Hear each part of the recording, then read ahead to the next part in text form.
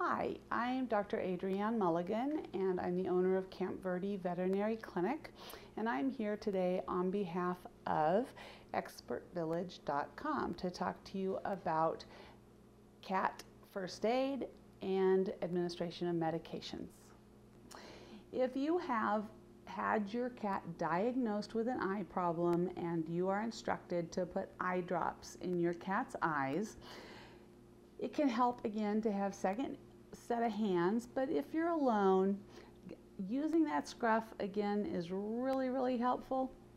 And I actually, because I'm right-handed and it's easier to put the ointment or the drops in the eyes, is I prefer to scruff them this way, and then I put my hand under the chin and I open the eye and I drop an eye drop in.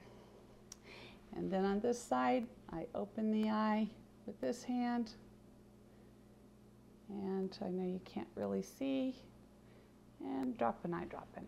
So it really helps to have two people doing that, but scruffing helps, and usually it helps if you comfort your kitty afterwards and pet them, and then they don't mind so much.